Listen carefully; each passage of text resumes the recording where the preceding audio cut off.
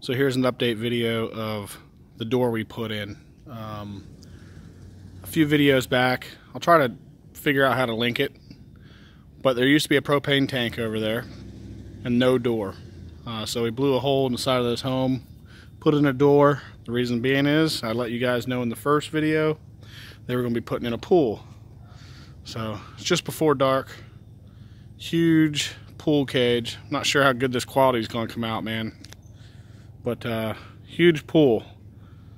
They're getting ready to, this is just an update. When it's all finished, it's going to really look good. They just got the pool cage done. So they got the all this pool cage done, all the pavers done, and I came back and finished up this door. And not only the door, I did some other things around this place.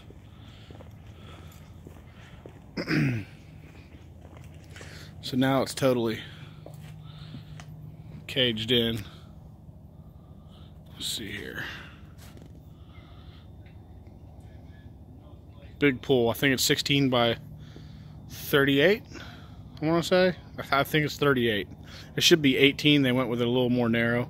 But they're going to clean all this out, and then pool guys are going to come and make that look gorgeous. So here's the door we put in. And let's see here.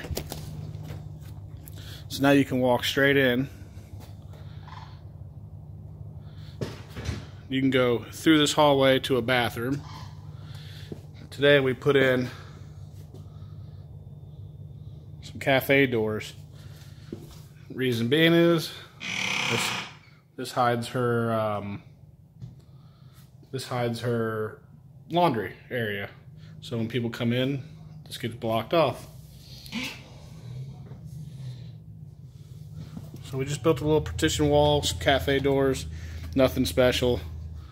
But she wanted something where people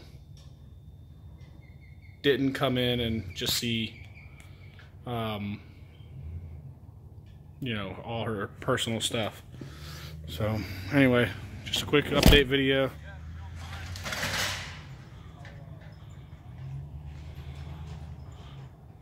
Still more work here to do, but this is mid-project. Pool guys and pool cage guys are all done. Catch you guys on the next one. I'll give you an update when it's all complete.